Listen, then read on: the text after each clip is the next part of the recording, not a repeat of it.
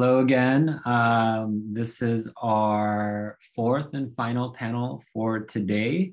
I'll give it about a minute to let the technology work itself out so people can get settled into the room and settled into their seats as well. After about a minute, I'll go ahead and introduce our last set of panelists. We have an exciting final panel to end the day with. So I will circle back in now roughly 30 seconds.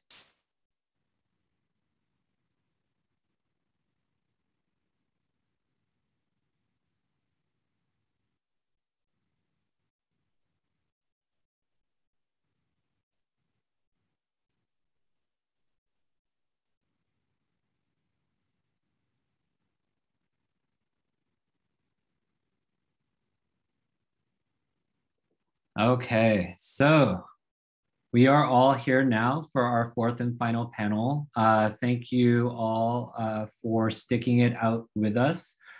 We started the morning off, on the West Coast at least, the morning, talking about the legal challenges and opportunities when it comes to protecting climate displaced persons.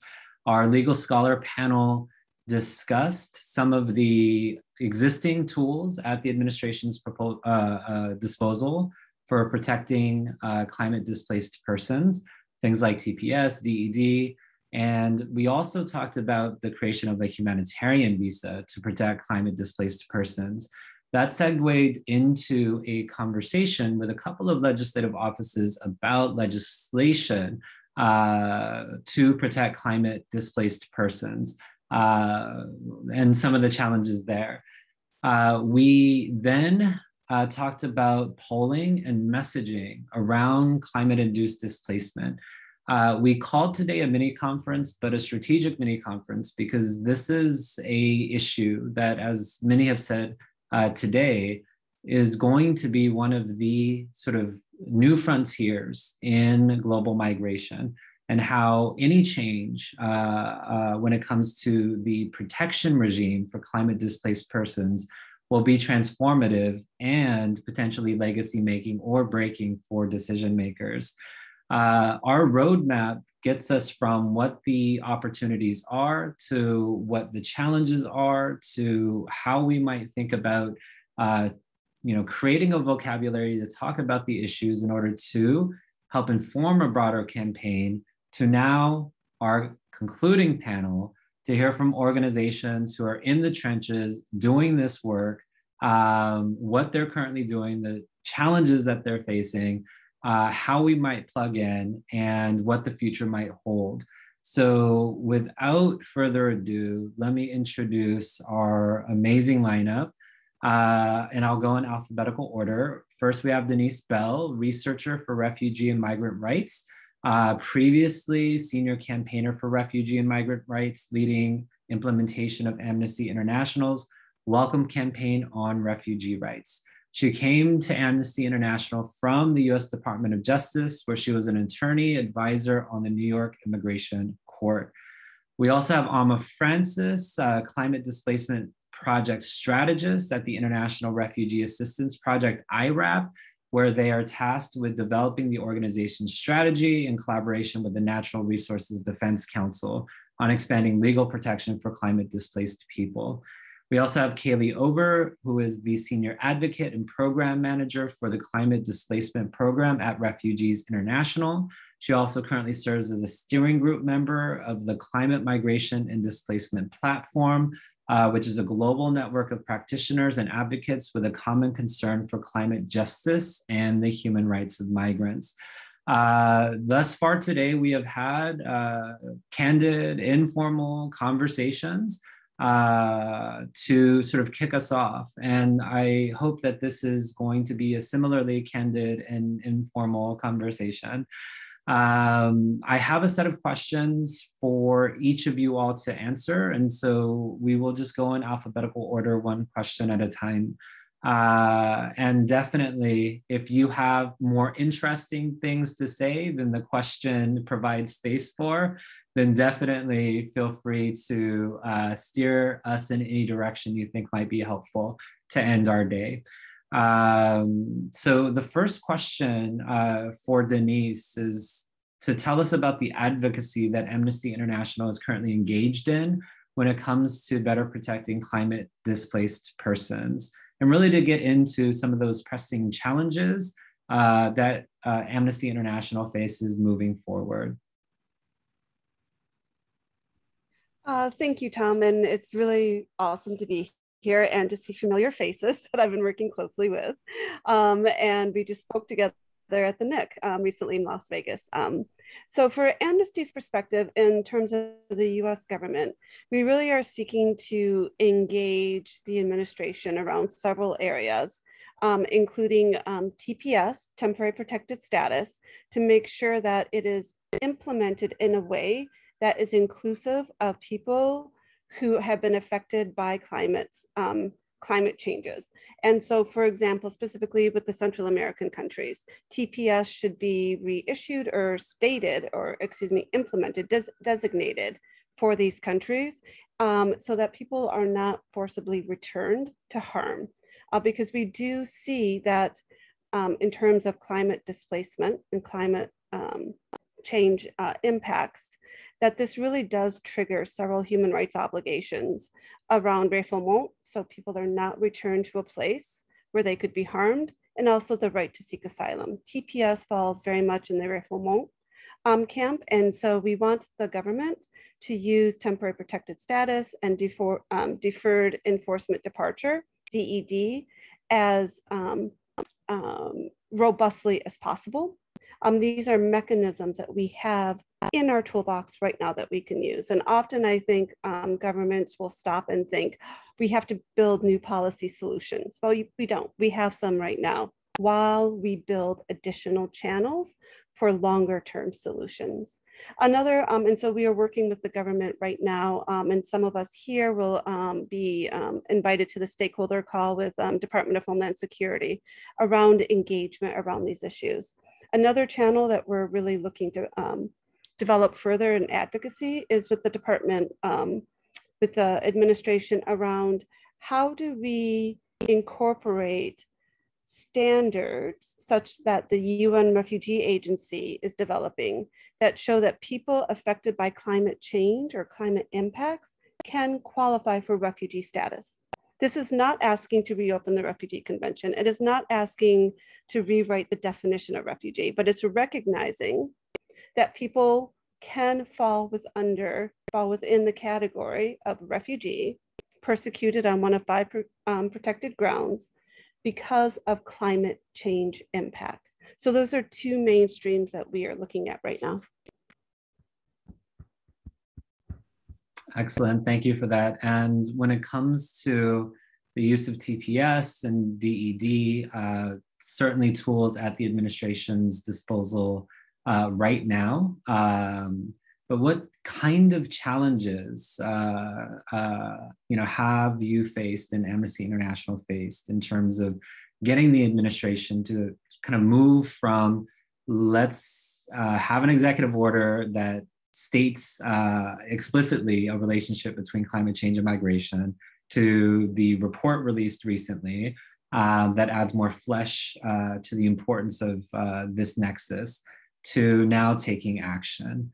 So what are some of the challenges there? What are some of the opportunities also? I think there are 2, and I'm so glad you brought this up, because I think many people look at this, or many people in administration look at this as you're opening up the Pandora's box. Oh my gosh, how many people around the world have been affected by climate change? You're asking us to give everyone protection. No, what we're saying is that you have to have a multi-pronged approach to this, and to recognize that migration is adaptation, but also that just because people move doesn't mean that they don't still carry their rights with them. And some people may settle in a 3rd country. So we need to make sure that internally displaced programs are staffed, are developed, are funded. But also, people still inherently, it's a universal right, the right to seek asylum, but everybody also has, this is non-derogable. People cannot be returned to a place where they can seek harm. So first of all, let's address how they don't have to flee in the first place, or if they do leave, that they can live with dignity and support where they are. But what I find here, I think that many of us encounter the same challenges around immigration writ large, is that there is a political calculus. Are we doing too much that might undermine other agendas, or not actually quite understanding that Central America, that it's very mixed, the flows of migration, and that climate displacement is one part of that. And there are rights inherent to that, and that we have tools to address that. I would also like to say about Central America, because this, from a US perspective, this is often where we focus. Most people internally, they go from one location to another until they can't stay. And also, they can't stay because they've been persecuted because of their climate advocacy or for other reasons related to it. So again, the best solution is always to make sure that people can stay where they are if they so choose, and live with dignity and resources to support themselves. And then if they are compelled to cross a border, that we support them where they are. Thank you for that, Denise. So I'll move to Amma. So same question. Can you tell us a little bit about what IRAP is currently doing and what some of the sort of challenges that you're currently facing? Yeah, sure. Thanks, Tom. And again, it's a pleasure to be here. So for those of you all who don't know who IRAP is an organization that works to enforce the rights of refugees and displaced people, direct legal services, litigation, and also advocacy. And we launched our climate program earlier this year with the goal, as you said, Tom, of expanding legal protection for climate displaced people. And we see that work as important because there's really limited law, as this conference has outlined, I think, very clearly, to protect climate displaced people. There aren't multilateral treaties that comprehensively address climate displacement. And on the domestic level, there aren't any domestic laws anywhere in the world that really focus in on protecting climate displaced people. And so if you're a person who is forced to move across a border, for example, this leaves you in a hugely vulnerable situation. So IRAP's work, our climate program really is about cracking this legal nut in partnership with other advocates, in partnership with affected communities. And I'll just highlight two things we've worked on recently. So one is a report with a set of recommendations for the Biden administration on concrete next steps the Biden administration can take right now. I think that's been a really clear point throughout this strategy conference. There are things that the Biden administration could do tomorrow, could even do this afternoon to protect climate displaced people, and that's an important first step. Besides the report, we've also convened, we hosted a 3-part convening earlier this year along with ACLU and 350.org to help support this growing ecosystem of advocates and other actors who are really engaged on this issue and really learning from others who've been in this space much longer than us, like Refugees International. Shout out to Kaylee. So I think one of our challenges is that sometimes I think this issue gets framed as a very far off one, something that will happen in the future, and therefore steps right now aren't as pressing or important. But we know that climate is already a lead driver of displacement. Climate and other environmental disasters are displacing about 3 times the number of people than conflict and violence within their own countries. And some people are moving across borders, but our laws aren't where they need to be, and we need protection right now. So this isn't some future issue. This is a right now issue. Great, thanks so much for that. One of the points made in our first panel with our legal scholars is that the current protection regime doesn't reflect the realities of current global migration. And I think that mismatch is something that is both challenging, but also the opportunity that I think we all kind of see moving forward. So Kaylee, same question to you about what Refugees International is currently doing and some of the challenges that you're facing. Thanks, Tom. Thanks for inviting me, and happy to be here along with Amma and Denise. So Refugees International has established the climate displacement program for over a decade, as Amma mentioned. So typically what we've been working on is amassing a body of knowledge about climate change and displacement issues. We're one of the only organizations that goes to a post-disaster situation to talk with IDPs, to lift up kind of policy recommendations around this sort of disaster displacement. Lately, and luckily, we've been engaging a lot more on the domestic front because the Biden administration, released that executive order in February about climate change and migration, which was groundbreaking at the time. And then, of course, just last week released their official report from the NSC on this issue. And so we have been taking a very, broad approach to this, diverse approach to this, because we recognize that climate change and migration is a very complex issue. So we're focusing on two broad buckets of work. One is around prevention, so ensuring that those who may be impacted by climate change are able to stay in places where they're from if they would like to do so. And that's through a variety of ways, including mobilizing financing for climate change adaptation and disaster risk reduction, including ensuring it is mobilized to those who are most in situations of vulnerability, right, or most at risk to climate changes, especially local communities, and kind of holding up the agenda around humanitarian localization, right? Another is talking about prevention, this bucket of work about prevention, protection, as Amma and Denise have been talking about, and recognizing that protection means much more than just international protection, right? So I think we're very much attuned to the question of international protection, and it definitely receives a lot of focus and play, not from just advocates, but also the media. But, coming in eyes wide open, that there's other avenues that perhaps are not as sexy. And this is kind of the challenge as well, right? There are avenues that are not as sexy that might be more impactful, including supporting, internal displacement policy implementation, mobilizing resources to it, much like the high-level panel on internal displacement discussed.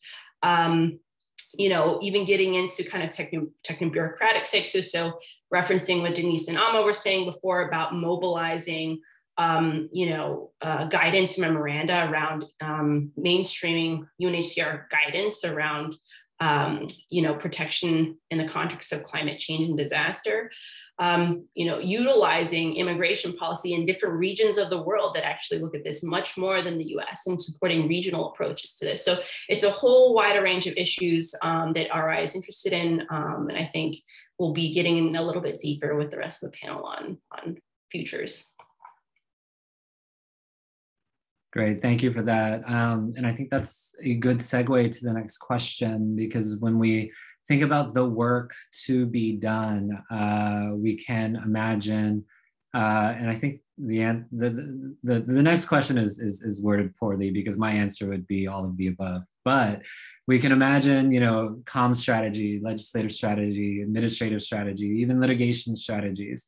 So the question, as we previously wrote it, and we'll start with Denise again, is what are the best avenues, comms, legislative, administrative, for advocating for climate displaced persons? But assuming some kind of answer of all of the above, maybe we can also think about in which sort of areas is there more work needed or more support needed?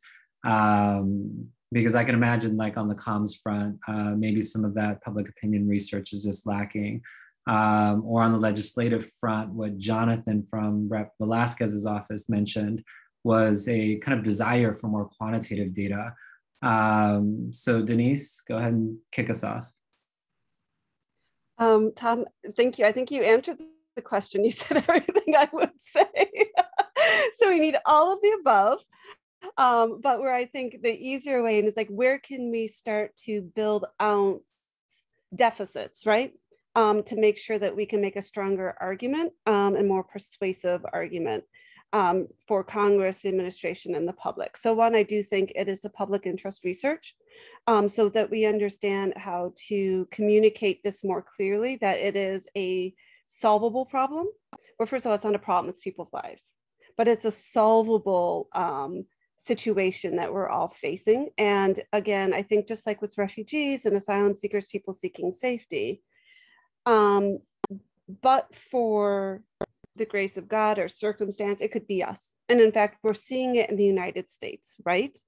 And I think that is very frankly one thing that many of us shy away from because of the political nature, the contentiousness in the US for US audiences. Climate change is about something over there. It's not here. It doesn't have to do with the floods and the fires here or that the ocean is on fire.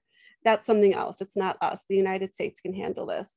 So I think that how do we message test this? How do we find out people's concerns? How do we start to connect the dots so that people don't feel threatened in the United States that climate change is happening here? So it's for everybody's benefit, but it's also solvable.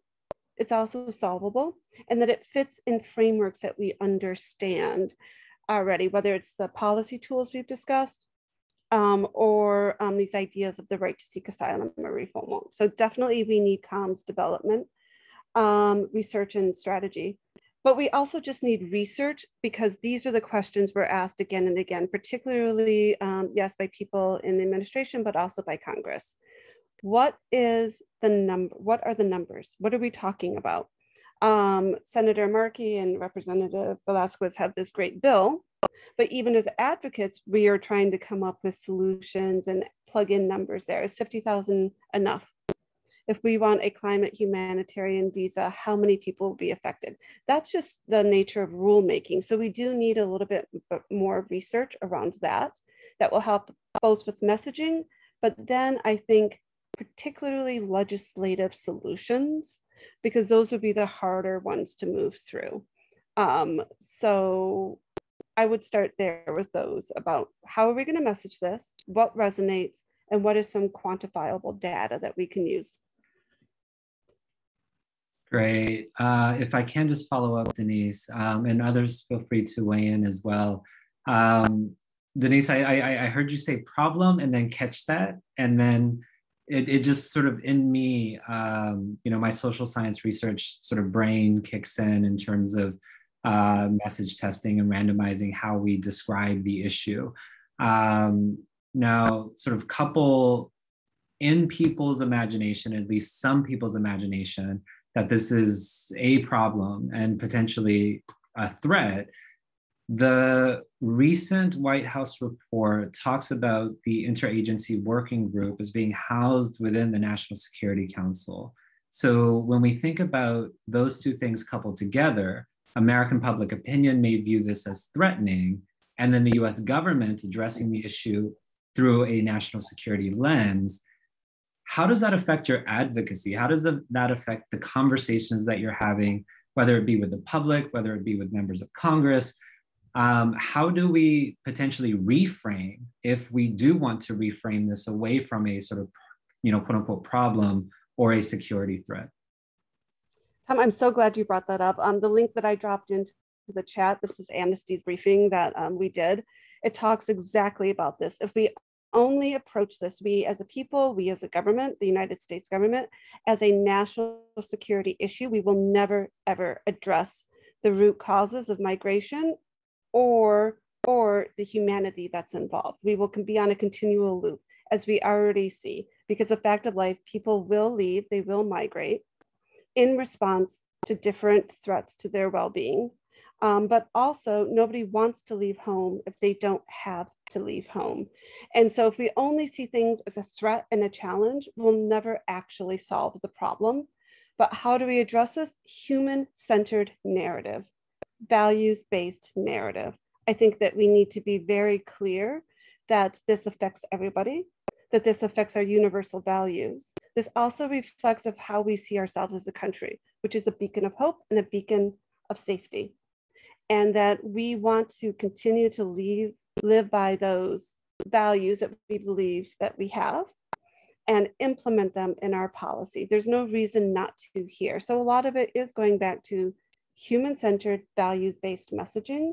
That's very hard here because, as you said, the national security narrative has been the predominant one for a number of years. So we have work to do here around that. And that's where the message testing will be really important, I think, but also the storytelling. This is what I do as a researcher.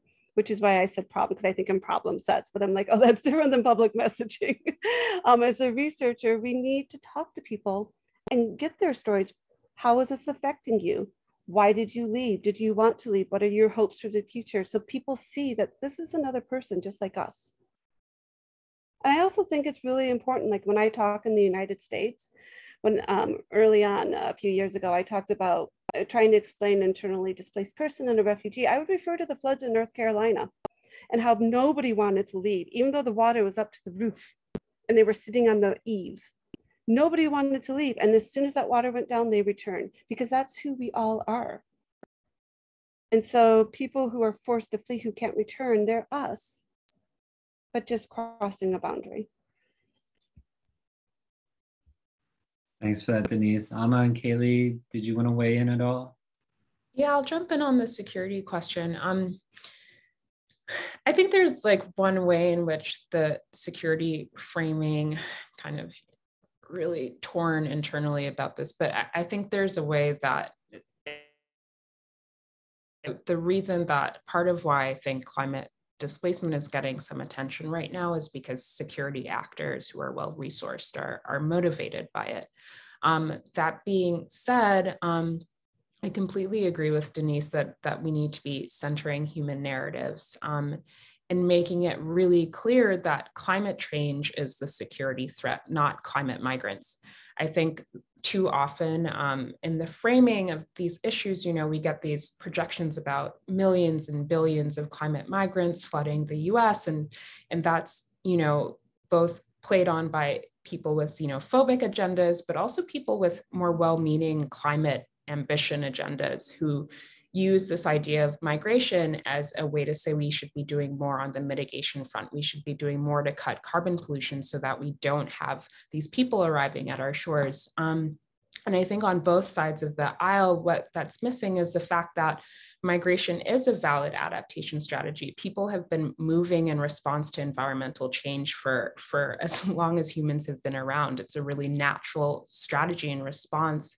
And the problem is not that people are moving, it's that our laws aren't set up to protect people and make sure that people can move in a dignified way. So I would say that, and I just want to point to some great work that 350.org and GSCC Network have done on this framing and security question, and that's been a resource for me and might be a resource for other folks.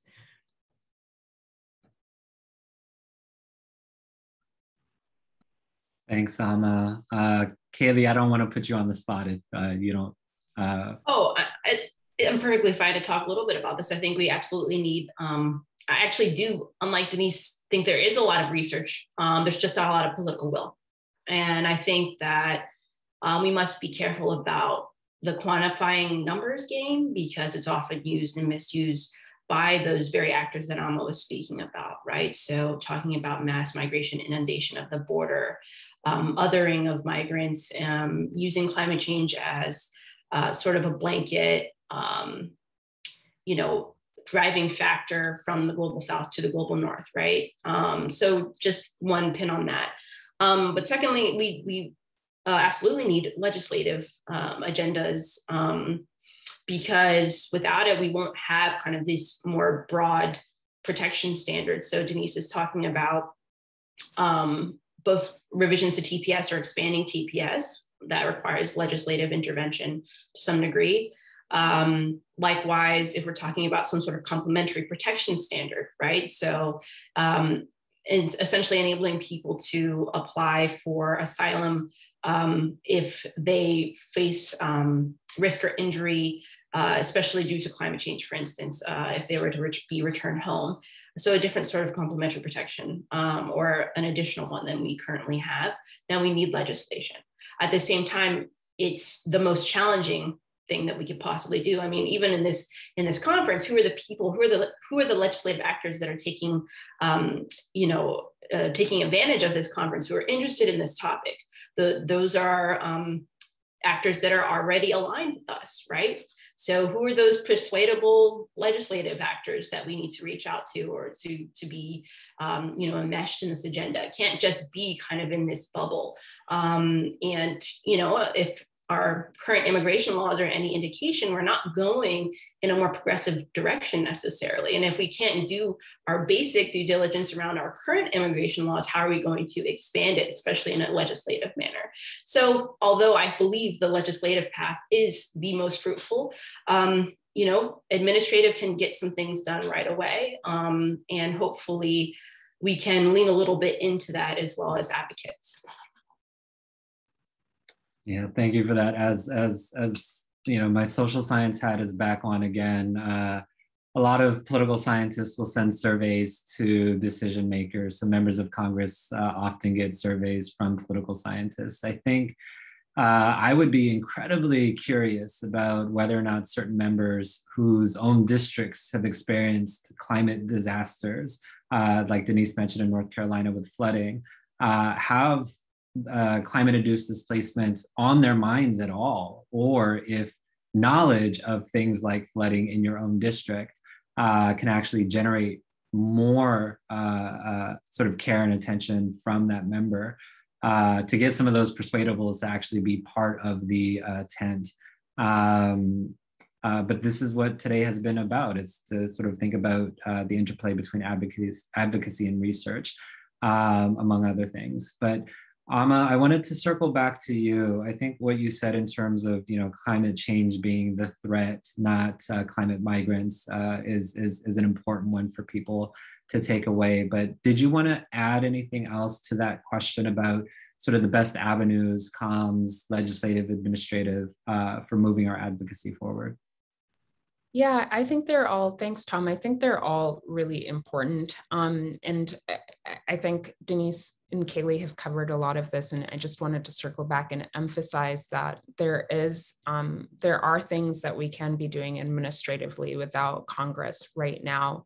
And some of this we've already talked about.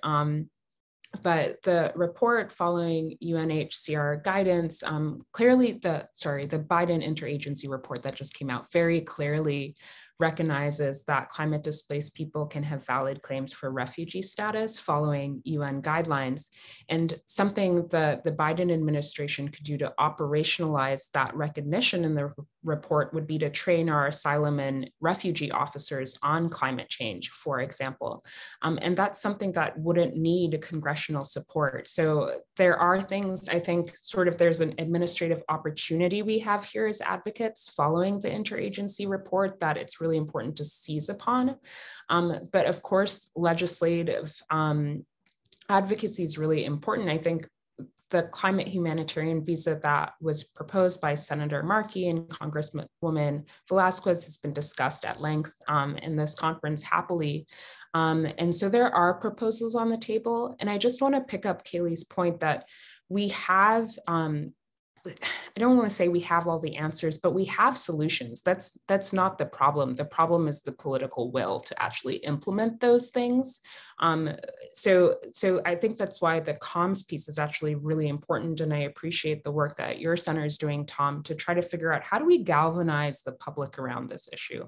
And I think your question about whether representatives in Louisiana or places that are experiencing flooding might be motivated on this issue is a really good one, because I think climate migration, we're sort of uniquely positioned in terms of an immigration issue where this is affecting people domestically and it's affecting people abroad.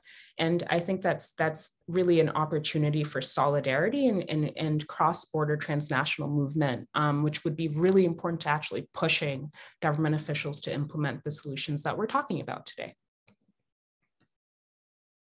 Awesome. Thanks for that, Amma. Kaylee, I wanted to sort of follow up on something you said and Amma also noted.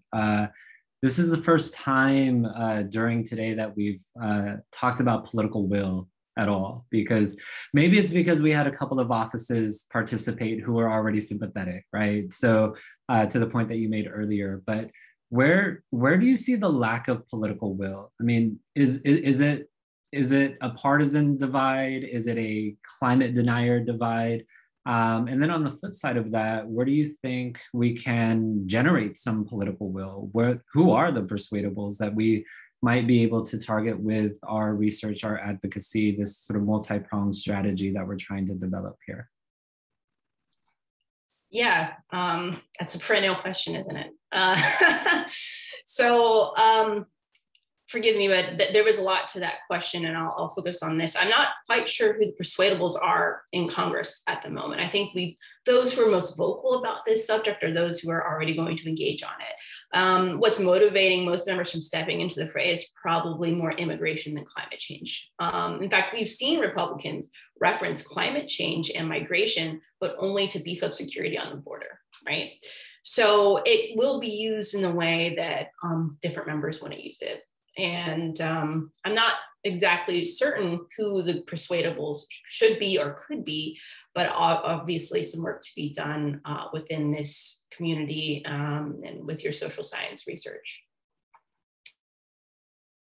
Okay, cool. So that is something for the academics who are on the Zoom and who are going to be reviewing the recording. This is something for us to help figure out. We can do this for voters, or at least we try to do this for voters, or pretend that we can do this for voters. So some of us also focus on decision makers as well. So hopefully there will be more on that front. But now kind of, shifting gears a little bit. So thinking about just the audience that's currently here, the audience that will be watching the recording. How can people get plugged into the work that your respective organizations are doing? And we'll start again with you, Denise. And then I'll kind of add an addendum to the question that was sent out, not just generally about how research can play a role, but what research projects specifically, if you have one in mind, do you think folks should be taking on right now? So how can advocates, or how can folks plug in, and then what research should we be doing? Thank you, Tom. Right now, so Amnesty International is a grassroots membership organization, and the US section, I represent the US section, but we are global. Right now, a lot of our work around climate displacement is still in development in terms of public engagement. Just at the end of May, we published, the US section published for the first time ever, country-specific recommendations on how to, for the government to approach the climate change as a human rights issue. And then the next month in June, we published for the first time ever a comprehensive human rights framework for looking at the climate crisis as a human rights crisis, as a human rights issue. And the reason that's important is that we're still building this out in terms of our membership engagement. But so what I encourage people to do is reach out to our campaign section and reach out to our advocacy section to find out how to get plugged in, because there will be opportunities for advocacy, and there are always opportunities just generally around climate change. For example, we support the climate strikes. We support advocacy that's happening at the UN level, but we are building out those access points for the grassroots membership in terms of a campaign. What I liked is this question right here about thinking about foreign policy folks on the Hill as a third prong. I think that's really smart. We need to start to engage that to, almost point like, yes, national security, but it also intersects with foreign policy. And how do we turn that narrative and how do we turn that discourse to our advantage? Because the fact is, there probably will be some implications, but that doesn't mean that they should be a barrier to achieving what we want, which is human rights protection for people who are affected by climate change. So I just like us to get thinking about how do we think about these unusual allies, because I think we're all working toward the same goal, but perhaps using a different language. Yeah, quick follow-up on those. So we in the sort of immigration literature, we would call them strange bedfellow coalitions, at least historically. And I don't mean this to say that these are strange bedfellows at all, but I'm wondering, what is your sense of how much alignment there is when it comes to immigrant rights and justice activists and those who are advocating on climate change? Is there are people playing well in the sandbox, or have there been challenges to sort of address and overcome? I guess that's for me. I'll take it.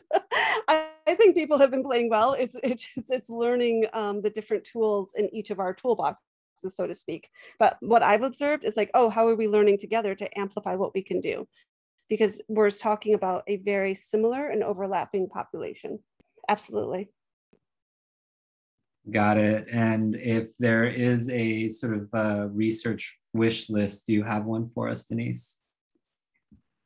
Again, I would go back to the human-centered approach. We need more stories from the people who are living this and who are impacted to really help shape the narrative, help shape messaging, and help shape our advocacy. Because in the end, I think as Kayla, you said this, it's about political will. That's what this is about. And the more that we have stories, it actually, I mean, that's what Amnesty's research, we are obviously very human-centered impact in what we do. But the research shows if you hear from the people who are most affected, it actually helps to shape the narrative of what people will do or what they feel they can do. Yeah, I sorry to invoke my moderator privileges so much during this panel, more so than other panels, but I think it's actually important because this really is about sort of our collective next steps. Jonathan from Velasquez's office actually made a point to say that they have enough stories, that they have enough on the qualitative side. And what would help them the most is quantitative work. And so I'm wondering how you interpret that, Denise, when you are making a pitch for, centering, the human beings who are affected and the stories that they have, the lives that, they are living. When you hear somebody in an allied office say, we have enough of that. I mean, so what I would say is that, are we using the stories, or are we using the human voices in the most constructive way? So that where we might need to be using them more is public messaging to reach the people in the middle, truly in the middle of the country. But in terms of congressional advocacy with our allies, I would suggest that we need to be more strategic then in how we're using the stories, because again, it's value-based arguments. The fact is, they feel that they need more data. And to Kaylee's point, and we don't want the numbers to be used against us, but the fact is there is a gap in knowledge. So we need to meet that gap. But as we found with the refugee, with the needs for refugee resettlement and forcibly displaced people, if you lead with a number of more than 80 million people in the world are displaced, people feel overwhelmed. And they also lose the human side of it. So what you start is like, these are the people, these are the numbers and the scope of the issue behind us. And this is how we can help the individuals and address that, those numbers. Thanks for that, Denise. Kaylee, hop in. I wanted to play devil's advocate here because I'm truly interested in what congressional offices want, but what does he want the numbers for? Like, what would that motivate differently than what's being motivated now? Like, who would that persuade, or, what could be written in a different way if they had more numbers? That's, I think, a fundamental question, actually, because there are disparate numbers out there, actually, some of which are more accurate than others, not completely accurate because it is forecast based, it's in the future. It's based on different models with different inputs. But, if that's the kind of numbers he wants, that exists. But what will those numbers be used for is the additional question to really understand what numbers are missing for that office. No, that's a great point. And a little bit of context for those who are tuning in and for those who are going to listen in later. In the social science literature, we have this issue of innumeracy when it comes to immigration in general. Once we start talking in terms of numbers, people have a heightened sense of anxiety vis-a-vis immigration, which then extends to negative preferences over things like expanded visas, even for humanitarian protection. So this problem of innumeracy is very front and center when it comes to climate-induced displacement, because as Kaylee mentioned, some of the estimates are high to a level where one can imagine being or one can imagine having a conversation with average Joe or Jane public and them imagining an entire world on the move and potentially wanting to come to the United States. And so when a legislative office is asking for, well, what is the scale of the phenomenon so that we can write in our piece of legislation how many number of visas that we want to allocate, like that's a tricky dilemma because the scale is going to be large. We know not everybody is going to move, which is why we want to sort of, amplify the fact that a lot of this is going to be internal displacement. But once we give the number, how's that office going to use it? How's the other side going to use it? And if it ends up being a lose-lose, I think to Kaylee's point, do we potentially just shift away? And if so, what do we shift away to? So I think this is an example of where potentially research can be helpful. Potentially research can not add much to the conversation. But I think it's an open empirical question about how people interpret numbers, how decision makers interpret numbers, but then ultimately how those numbers are used. I think that is for us collectively to worry about and to try to kind of create safeguards around. But a difficult nut to crack, and I don't think we can do it in one session, but a conversation to be continued.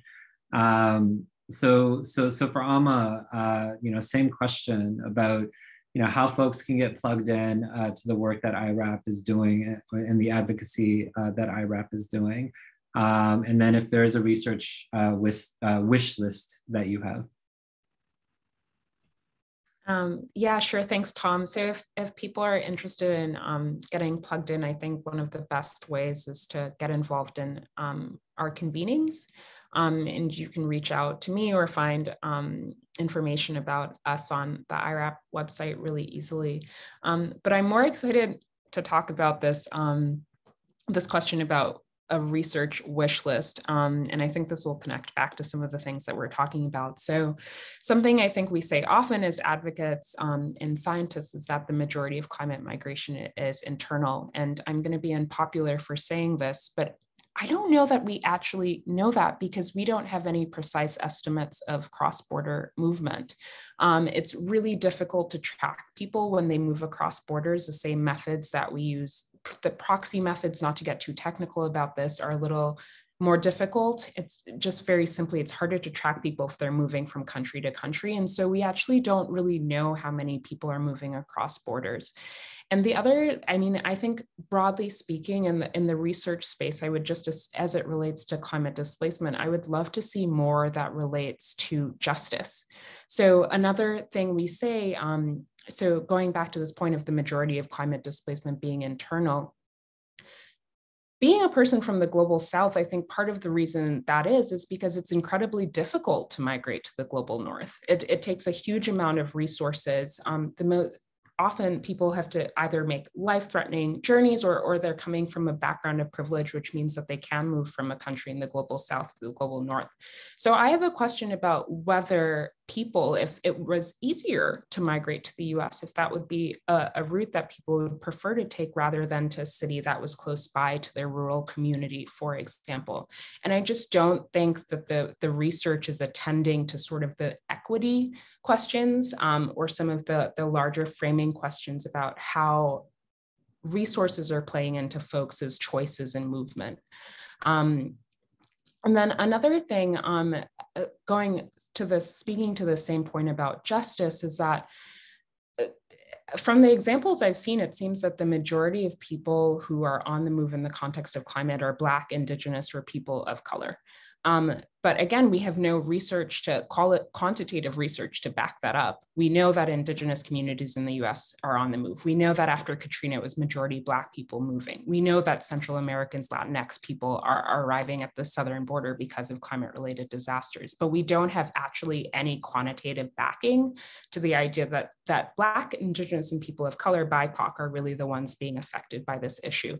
So I think social scientists honestly need to do a better job about centering equity as part of their research and the questions that they're asking. And I think that'll really shape the solutions that come to the fore. Thank you so much for that. I do have a follow-up that you may not have the answer to, but when I think about the intersection between climate change and migration, this is new for political scientists. This is new for social science in general. And when we think about the sort of large literature on climate change, that's been mostly led by the natural sciences. Mm. And if we think about academia as being pale, male, and stale, it is especially true for the natural sciences, compared to the social sciences, where at least we have, ethnic studies departments and so on and so forth. And so I guess my question is, do you think the researchers are actually there? Do they exist, who care about equity and justice, who are willing to center BIPOC communities in these conversations right now? Or is it an issue, we got too many pale, male, and stale folks still in academia and have to wait for our next generation of scholars? I don't know if you've experienced that in your interactions at all. Well, I won't speak to that, but I don't think we have to. I don't think we have to wait. I think that I think there are already researchers, especially if we open sort of our pool and frame of who valid researchers are. There are lots of researchers in the Global South working on this issue. And so I think part of the question is, how can institutions in the US better partner with researchers from the Global South, for example, so that we're giving sort of matching resources and expertise and lived expertise across the board. Or so I guess just to simply answer your question, yes, I think the researchers are there, but I think we need to be relationship building a little better. Awesome. So Kaylee, for you, similar question or same question. It's how can folks get plugged in to the work that you're doing and what that research wish list may be? Yeah, first I want to say, I just want to piggyback off what Hama said a little bit, which is, what are the demographics of researchers that are putting out work on this? And, a little bit in contention with what you said, there are some good social scientists working on this, and some of the names might be familiar, Neil Adger, Francois Gimin, Robert McLemmon, these are all white males. There are also people in the Global South who are already working on this work too, don't get as much recognition. So I just like to lift them up as well. So there's a lot of researchers in Bangladesh, for instance, Salim Hook, there's Tasneem Siddiqui, there is also Bishwat Malik, there is Chani Singh in India, for instance. So South Asia is really well covered. There's some in the Pacific and East Asia, including the Philippines. So Iban Su does work there, Tina Alvarado, and Tammy Tabe, for instance. So there are those that are working there. They just don't get as much traction or recognition as they should. And perhaps some of the things that they're writing are a bit more controversial, right? Like anti-capitalist, anti-neoliberalism, things that we really need to get into to really tackle the roots of climate change, actually, and the need to migrate or inequities related to migration, right?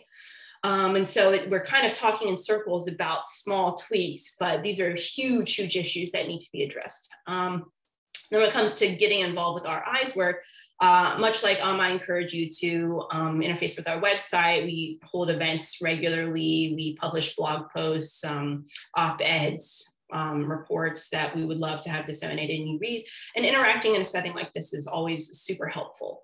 And then my wish list is really is towards the not sexy part of my interjection earlier, which is understanding social practices around policymaking and implementation of policy. So can we have some comparative case studies of places where there was good implementation of, for instance, the Kampala Convention, right? So IDP protection as it relates to climate change, in particular, specifically on climate change and disaster. When does it become successful versus not? Getting into that kind of bureaucrats on the street sort of analysis. That would be really interesting to me as someone who interacts with policymakers and needs to really understand how to get at what works for them, right? And not just in a US context, but a global context. Yes, thank you all for that. I think getting out of a US-centered framework is incredibly important. And for those who are tuning in, there is a conversation in the panelist chat right now about creating a list of scholars from the Global South who are working on these issues. And I think that is desperately needed and important. And so I just want to quickly recap where we've been, and then to end by thanking our panelists here.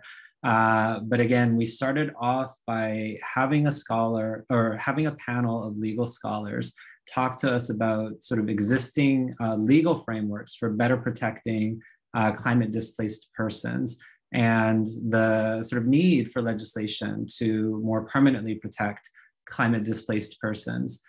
From there, we segued into a panel to talk about, from the perspective of two legislative offices, legislative advocacy on climate displaced persons, what some of the opportunities and challenges there were. That kind of helped us level set for thinking about how social science research can potentially play a role in helping move advocacy forward. We heard about some public opinion work that places climate change on par with other protected categories.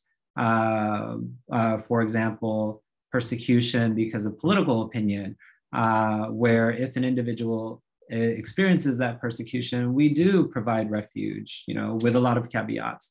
And we also heard from the Sierra Club about their message testing. That was to get us to this point where we can think about, we have some background information, we have built up our vocabulary a little bit. Now let's learn about the work that's being done on the ground, how challenging and difficult it is, but where the opportunities lie as well, and how we may be able to plug in. I love how this turned into, in part, here's what researchers can do, here's what may be needed to help move the needle forward. Because at the end of the day, there are many who signed up who are academics, who are the kind of academics that I like to, put in air quotes, get it. That we're not just doing work in the academy to talk to 5 other academics who similarly care about the issues that we care about, that we want to, because we get to choose the questions that we ask, do research that has relevance to the work that's being done by advocates like you all on the ground, so that we can actually help produce that change that we want to see. This is the start of what I hope is an ongoing conversation, because the work that you all have been doing, you all are vets, and I think you all see the time horizon of the work ahead, and it's not short. And so to the extent that we and others can continue this conversation, in the common purpose of moving the needle forward to better protecting climate displaced persons, then my center will definitely be a home for that, or at least another place for that. So for Amma, for Kaylee, for Denise, for your respective organizations, thank you so much for your not just participation today, but also your partnership in working with my center and working with the MASA group in ensuring that what we were producing was in alignment with the broader objectives that folks in this space share. So with that, I thank everybody for sticking it out for 4 panels throughout the day. I thank you all for your continued work. And with that, we will wait for the next chapter, hopefully sometime soon. So thank you all very much.